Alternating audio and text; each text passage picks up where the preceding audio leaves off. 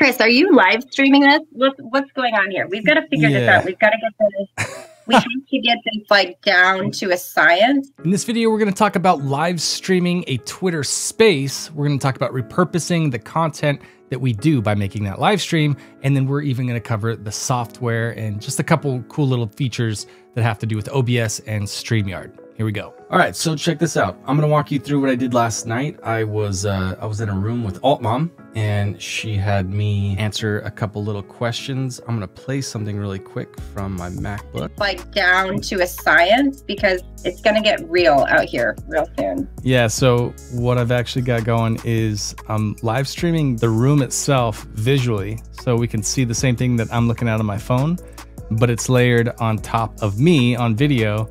And so the idea is that as we're having these conversations, Alt Mom, Gina, all the homies would actually be on video, and all of the conversation from the Twitter space would be pumping into that live stream. So you'd hear everybody, you'd see everybody. It just kind of gives a different conversation to all of this stuff, because if there's people that are watching that live stream, they can be having a conversation in chat, and you can actually see the people and hear the people in that Twitter space. I hope some of that made sense. I'm taking that video, I'm gonna download it, and I'm gonna chop it up. So that would be what people consider your pillar content. I'm gonna take that pillar content, chop it up into little pieces, and I can rearrange it in the edit so that it fits perfect on vertical video, whatever I want. All right, so I'm just gonna go back to the MacBook. I am going to download this, and when I do, it's gonna give me a couple options. So I can download just the video, or I can download just the audio. So I didn't catch this until I was doing the edit. I actually had on 2 different audio sources for my mic, which is why I sound like a transformer. In any case, one of the options that there is below, it says individual audio recordings. Individual audio recordings. Wow, it's hard to say. What this means is if I've got 5 different guests on this live stream, the beautiful thing is, let's say that there's a car drives past in the background of one of them.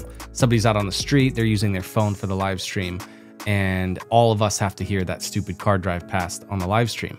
Well, in the recording, because I have individual audio tracks for each person, I could actually just mute that person's audio track right then, so that it's not where I'm stuck with just a single layer of audio of everybody on stage. So if somebody coughs, or somebody farts, or somebody does something stupid, or a kid's crying in the background, or a door slams, any of that stuff, as long as it's not from the person who's speaking in that moment, then we can eliminate that in post. So this is just dope, because you can have a lot of chaos when there's this many people on stage, but at the end of the day, the only 2 tracks that I can't really mess with are the person who might be speaking while a car drives past, or my track where it's got the audio pumping into the Twitter space, because my audio is the one that, like, it has to be the one that's treated the most delicately. I'm in a little podcast room here, so usually that's not a problem unless my kid comes out and says, "Dad, blah, blah, blah, play Minecraft." Okay, let's go back to the video. Just keep in mind, I didn't catch the thing about the transformer voice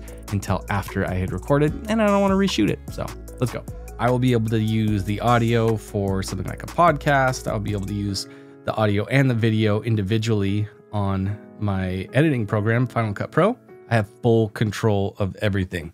Why am I telling you this? Because Twitter Spaces is awesome, but people just sit there and they talk all day long. And then after that's done, whatever information that they were talking about just kind of goes poof, because nobody goes back and listens to old Twitter Spaces. It's just kind of a thing. The only time I've ever interacted with Twitter Spaces in that way is when I'm downloading something so that I could chop it up to use for social media. So your average person, your consumer, not using it. And then meanwhile, what I want to show you on here, this is actually my desktop. So this is OBS, and what I'm able to do, I could start changing the scenes based on if I want my main camera, spaces, that's a completely different view. So this is Twitter Spaces here. And basically all that it's doing is it's got the room that's happening, and then it's got me. This is also where we would be seeing multiple other people depending on my layout. So if I go to another video that I recorded with a bunch of people, let's see, the Bulls and Apes team here. Here is a whole bunch of people, right? So we've got 5 people on screen. Now imagine if Twitter Spaces was on there as well. This is kind of It's hard to break down without fully geeking out and like scaring people off. But imagine this. You have a Twitter space. Somebody comes in. They're hosting the whole thing for you. You do nothing different than you would normally ever do, except when you turn on your phone and you start talking to it like normal, you've also got a camera that's pointed at you, and it doesn't have a mic. It doesn't have anything. It's literally just the video component that's being pumped into a live stream. And then multiple other people are there, just like here in this space. All these people just showed up and I took care of everything. The reason that this is important is because you can have your regular Twitter spaces running. If people want to have a deeper experience, when your tonality changes, they can actually see it as well.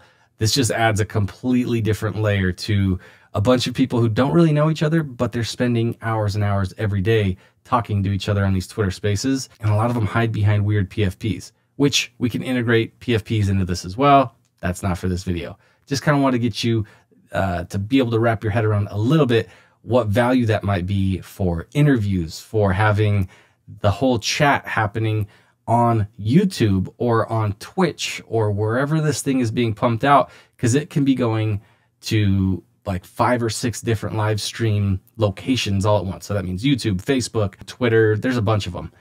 In any case, the fact that we've got all of this stuff that's going out as opposed to just a normal Twitter space, and it requires nothing extra of the people involved besides the producer, which is me, which my job is ridiculous. So don't worry about that side of things unless you want to know because you want to be a producer. Then I'll tell you, then I'll walk you through it.